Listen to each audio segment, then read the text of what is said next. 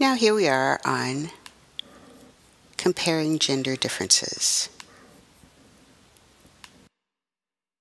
Let's assume that you went and opened a new program, new SAS program, and you're ready to start. First, we're going to do a proc freak. Data equals SAS_help.heart, semicolon, tables, sex, semicolon, run. Because we're comparing by sex, I'd like to know, do we have equal numbers of men and women in the group? And it appears that we don't in our data set. It's about 45% male and 55% female. So that's going to become kind of related later on.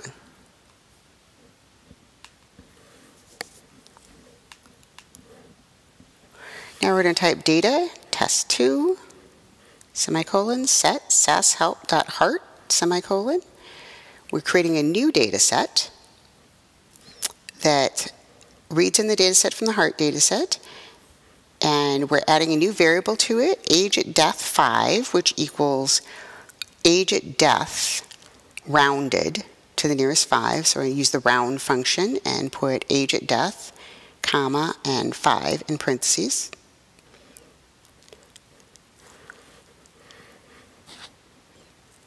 And as always, we're going to end each statement with a semicolon.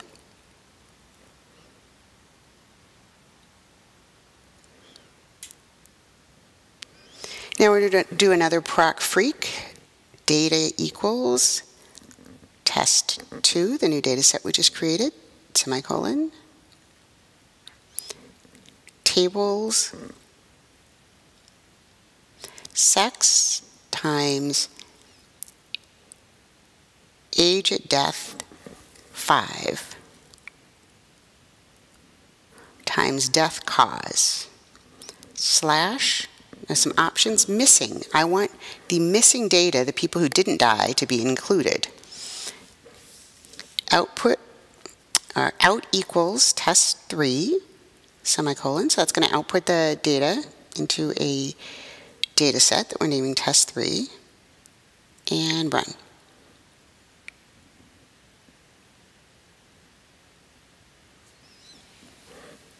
If we didn't have that missing option in there, then we wouldn't get data for the people who died, but we want them included in the denominator.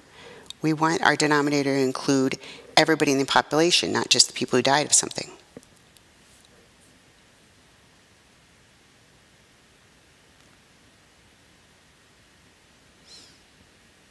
So I'm going to go back to our code.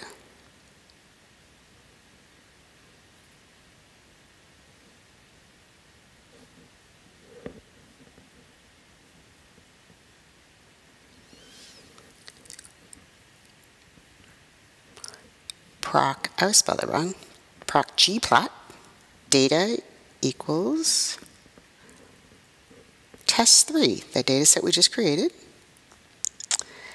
plot count times age at death 5 equals sex. So we want a separate line plotted for each gender, male and female, where death cause equals, quote, coronary heart disease, end quote, semicolon. And remember, you have to have this capitalized exactly like this and spelled right. Symbol 1, interpol equals join for interpolation. So it will just draw a line instead of just dots. You don't need to do that, it's personal preference, but I like it better that way. So I'm going to run this.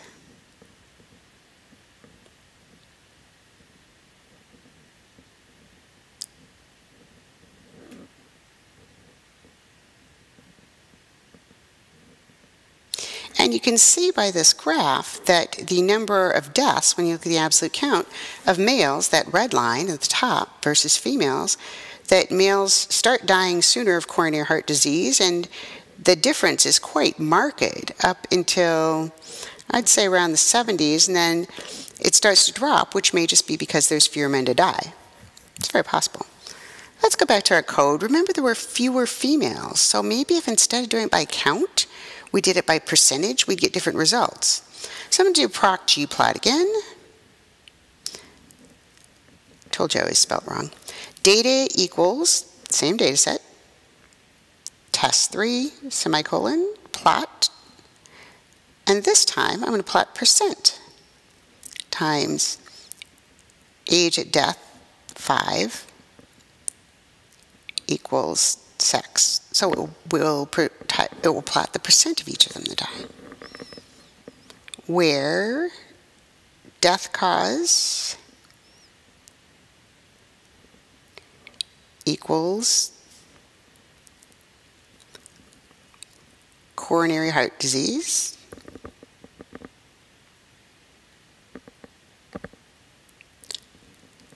again in quotes, semicolon,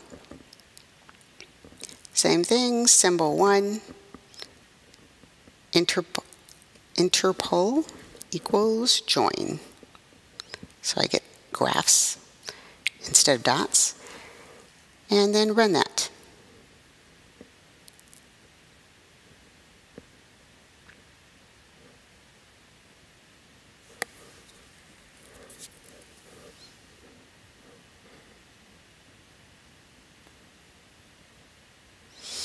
And if anything, it seems to be more of a difference between men and women.